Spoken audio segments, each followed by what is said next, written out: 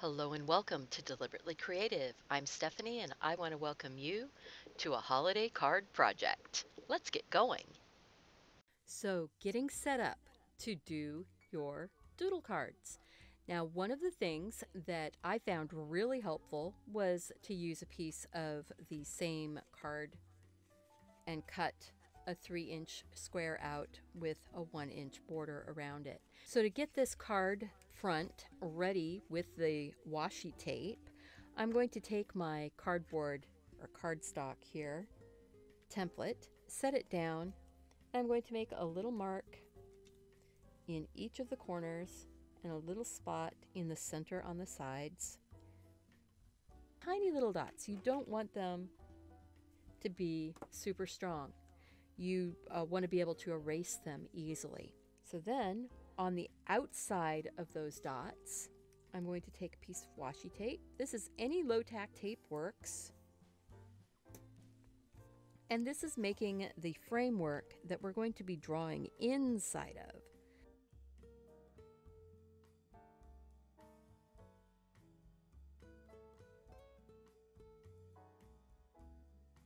What the washi tape looks like doesn't matter. It's not staying on there. And that is all you need to do to have your cards prepped and ready to start drawing and coloring and painting on. This one is going to be a fun holly branch, I think. And it's really going to be quick and easy. I've already prepped the card. This is 140-pound watercolor card that I am drawing on. First, I'm using a mechanical pencil. Any pencil will do though. And then I'm using a permanent pigment ink. This one happens to be a Molotow black liner that is the 0.2 millimeters. So it's small-ish, but it's not too small. To start off with, I want a stem that my holly leaves are being attached to and that the berries are attached to. So I'm going to start off sort of not all the way in the corner, but off the edge right about here. And I'm going to come across and give myself a swirl. Just because I want one. That's how I like to have the branch ending. This would be the end of the branch where it was coming off the tree. It would not be a curl, but that's okay. We're making a fanciful holiday card. And then I want to have a couple leaves, not too many actually. One, this is the center of the leaf. I'll have another one where the center of the leaf is coming this way. And then maybe a third one where it's kind of crossing behind. We'll see how that goes. Let's get the leaves in and then we can adjust where the berries are going. Oh, and I do want one that's kind of going off that way. I'm going to go ahead and take my pen and get this main branch of the stem put in. And I'm going to do it in, whoops, well, I went off there, didn't I? That's okay. I'll be able to work that right in.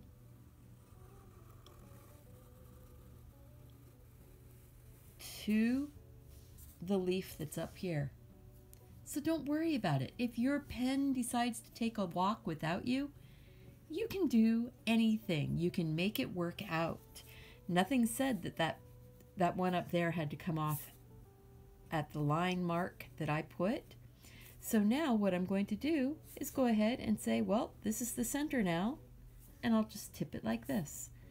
This is still the stem and that center bit of that piece of holly. I don't really like the angle this branch is coming off, this leaf. I'm going to swing it just a little bit more, and I'm going to make another parallel line right next to it, and then have it come into a point. This is the center of the holly leaf.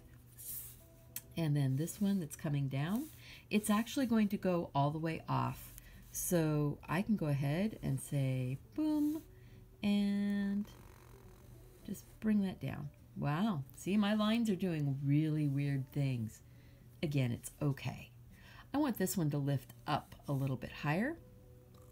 So I'm going to lift it up and maybe not even have it cross that line yet. We can decide if that's going to happen when we get to that leaf. You see how my first lines were just placeholders. They were not the absolute, it has to be right here marks. So to make the actual leaf, we're going to come up away from, or down, away from the main stem. This becomes the stem of the leaf right here. And we're going to go out and out. We're going to scoop in and scoop in. And if your lines don't match up, just join them up. We're going to scoop in again and scoop in again, but I'm coming a little bit closer to this center line right here.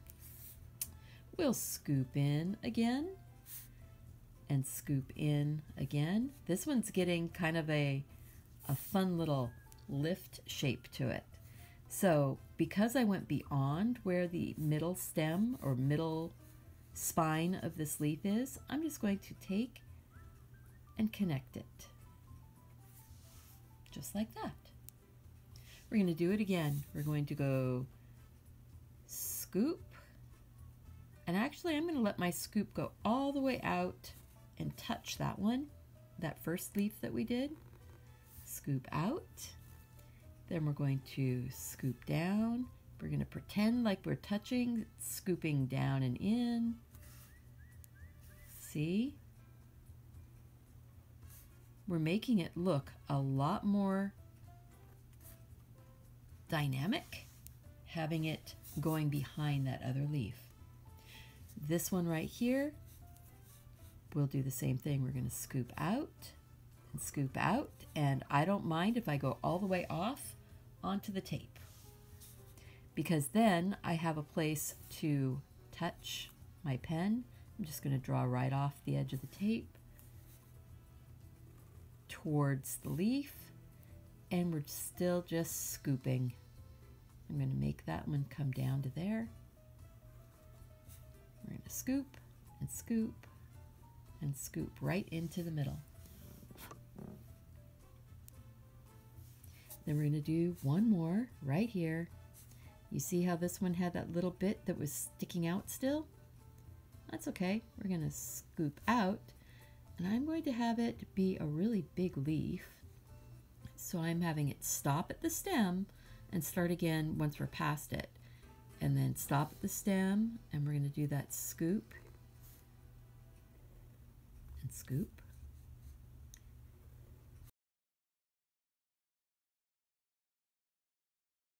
The leaves don't have to be perfectly shaped. They don't have to all be shaped the same. This is like a real holly bush. You don't have things that are perfect all the time.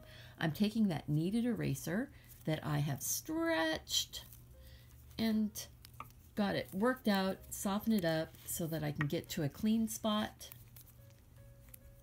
Right, like that. And we're just going to lift off that pencil. When you're doing your pencil lines, try not to draw too dark.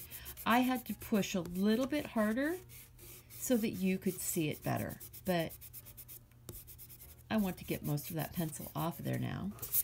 You save yourself a lot of work if you just make tiny little marks that are very faint. So for the berries, we're going to take the pen and we're going to start drawing some circles clustered together. We're going to make them go in front of the stem where it sort of magically happens. I'm going to go ahead and I want some more berries clustered right here. So we're going to draw some circles and some C or U shapes. Let's see, I'm going to pretend there's a berry that's right here behind these. And then bring that one up right there. And then maybe another berry here. I like the holly berries, so, you know, we're gonna fit a bunch of them in here. I should have drawn the berries in before I put the ink in. Now, something to make it a little more detailed, I'm going to go ahead and draw a line around on the inside of these holly, kind of like the variegated hollies that have that white edge around the edge, a white edge around the edge.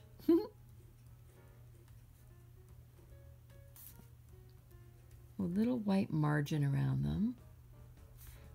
And then when we color this in, we can do it really quickly. I'm actually going to do my coloring mostly in speed video, just because this is more about drawing the doodle than about coloring the doodle. But I'll go ahead and give you the speed video of coloring just so that if you're a little confused, you can have, you know, a little bit of guidance. I'm just giving sort of that little end where the blossom end of this would have been. Just like fruit. The berry is sort of the fruit of the holly. And maybe I want to draw another line along here. And I'm going to go ahead and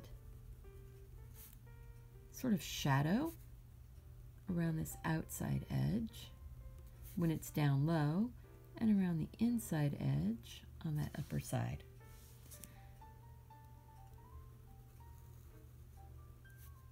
I'm just going to put a little bit of shadow in here,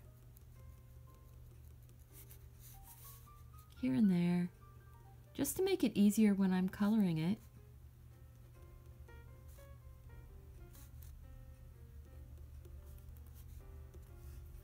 Oh, let's see.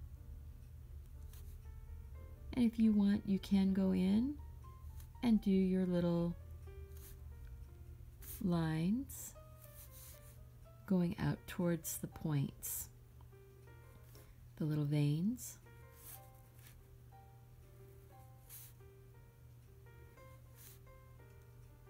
Just little things, small details if you decided that you didn't want to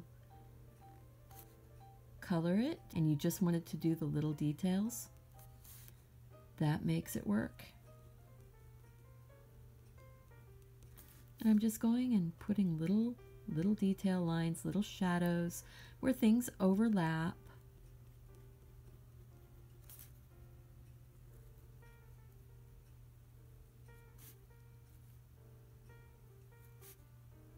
Again, this is, you know, your doodle, your project. You can do it any way you want. I'd love to see your projects.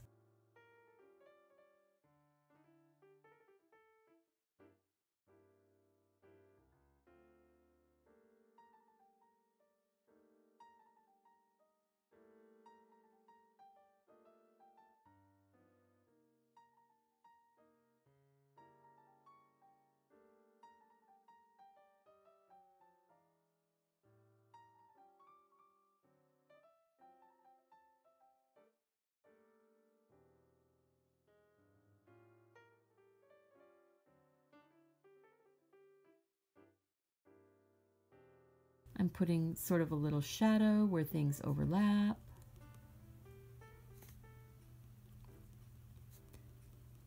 Because then when I put my color in, it's going to be fairly translucent or transparent.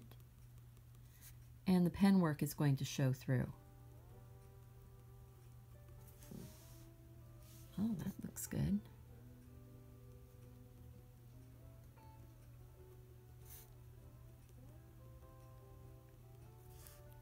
Just little bits here and there. I'm trying to not move my paper around too much, so I'm kind of going at some interesting angles.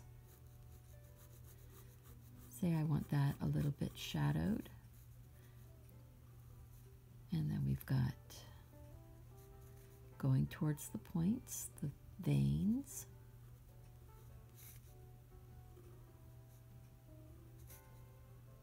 I hope you're enjoying this class. And we are just about to the point where I'm going to go into speed and do the coloring. You notice it's just a few little lines here and there. And this is a bit of a branch coming off, going off the edge of the paper. I can color it in or not. Oop, forgot that one.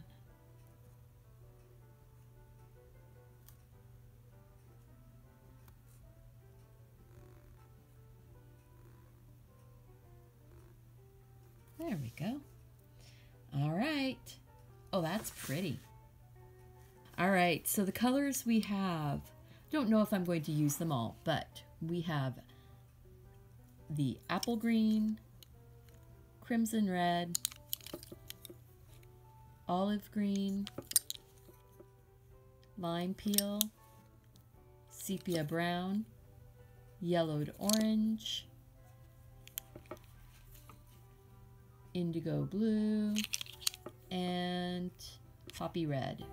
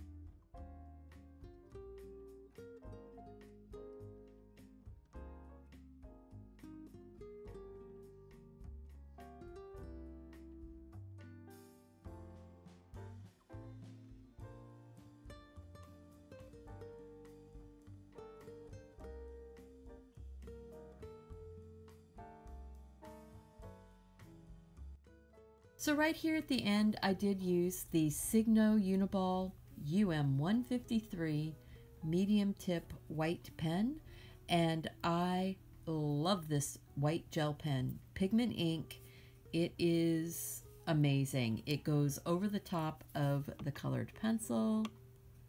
You just have to have a very light hand. You get it started off on another piece of paper, and it just starts flowing. And it will stay on the colored pencil unless you get in there and scrape it. You know, always sign your work. Find some place unobtrusive, and you know, even if your signature is just your initials, that's all I'm doing. Doing my initials in my box. All right, so now we're going to pull off that tape.